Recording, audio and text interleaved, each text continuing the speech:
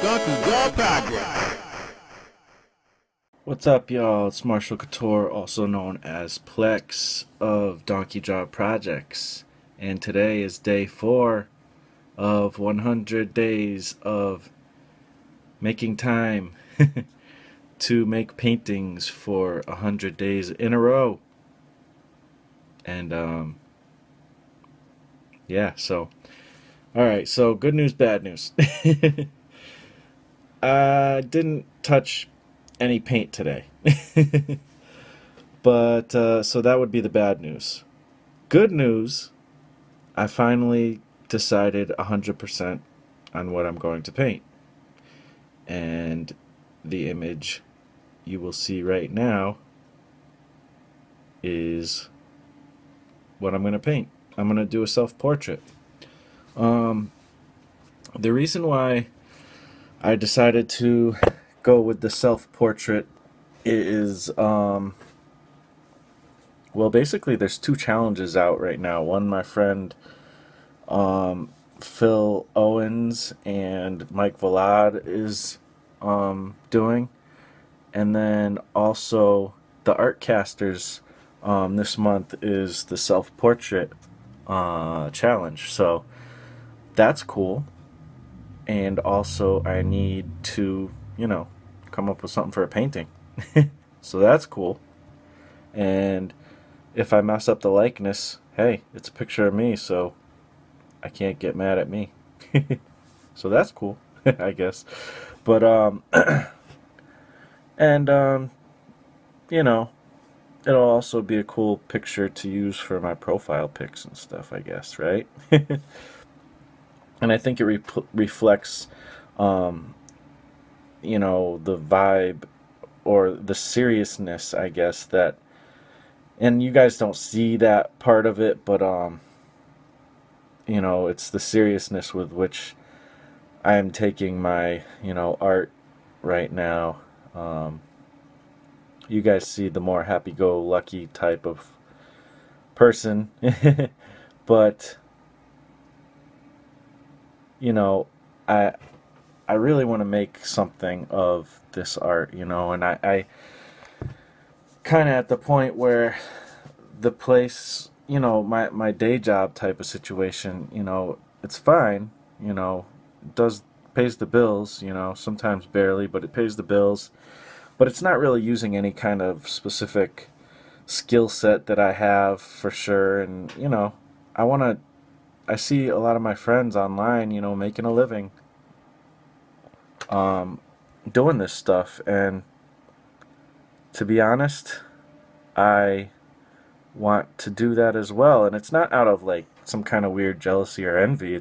I'm encouraged by that. Like it's like, wow, they're doing it. So, yeah, it's hard, but maybe I could do it too. But I feel like I need to get up more skill, I guess, or at least refine the skill that I have to a point where it's more professional. Um, so I'm really determined, needless to say. And you don't necessarily always hear that in what I do or the way I talk because, you know, I don't, I'm not desperate, I have a job and whatever, and I'm doing all right, but you don't realize how hungry I am to, like, really make this thing happen. At the same time, I have, plenty of faith, I'm not freaking out or anything, but I really want it, because, I just feel like I'd be more useful to the world if I was busy doing what I kind of feel like I was created to do, And I don't mean that as a weird like religious thing so much. It's just that I do feel that way sort of, but like I don't feel like I'm God's gift of artist to, humanity or anything weird like that, but I just believe that this is kind of what I'm good at. I've always been kind of bent towards and something I just love doing. And I think that's a good hint to the fact that maybe I should, there's a reason why I feel that way, So regardless, whether that, I mean, I believe it originates with a higher power, but regardless whether that is or is not, in your mind or anybody's mind, I want to do it. And I feel like I'll be better off doing something that I love than something that I could care less about, which would be the day job. I mean, I care about it in that I like the people I work with, and I've gotten to a comfortable enough place where I can enjoy it to a certain extent, but for the most part, it serves the function of paying the bills, and that's really it. And there's nothing within the job, that I really love, or am interested in. And I don't know, I feel like, I mean, there's a cap on my pay too, like, meaning there's only so far I can go, which is, I've already hit the limit a long time ago. So, I mean, I would like to make some supplemental income at least with the art, and build up. And I can see the path that people like, Peter Palmiotti, Kevin Cross, Scott Circlin, Jeff Lafferty, and many more of you guys, Jay Ferguson. I can see how you guys are making it possible, and you're using your skill. And sometimes you're doing really good. Sometimes, it's a little bit of a struggle, but a lot of you guys have been doing this for a long time, or at least partially for a long time. Some of you have been doing it for a really long time, 100%. So, there's no reason why I shouldn't be able to do what I'm best at for a living, or, I mean, I feel like there's actually, I think there's plenty of market out there for it. And one thing that's a tough thing is there's a surplus of artists, there's tons of artists who are really good too. So, a lot of times I've felt like maybe I shouldn't try because there's so many better artists than me, or, something like that. But to be honest,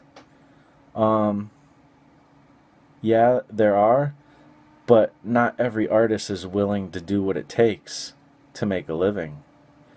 The percentage of artists that are pretty decent at their art to those which are willing to be 100% determined, I don't know, it might be like 20%, of those people. So can 20% of artists make a living at it? Maybe. Sounds a little more reasonable. I mean, those are just numbers I'm making up, but I don't know. Seems like it could be somewhat realistic, or maybe it's a little different than that, but I don't know. I'm feeling sort of optimistic in the way that I feel like I can kind of make my own way, hopefully. And so, yeah, this is what I'm going to, right now I'm just focusing on making art that I love. Some of it might go up for sale and everything, and that's cool, but right now I'm more focused than anything, not even on making money as much as getting some mastery over the craft that I have, and just being the best I can be at it. So yeah, that's about all I really wanted to talk about. Share kind of my heart with you about this art stuff, and I'm just super determined, and I'm not going to back down, until this happens. And even then, I'm just never going to back down. I mean, this is what I love to do. I want to do it for the rest of my life. So that's about it, guys. Thanks for watching. You guys are super awesome. Hope you enjoyed this video. And I'll talk to you on the next episode of Making Paintings for 100 Days. Peace out. Say, I'm rapping donkey jaw. Donkey jaw.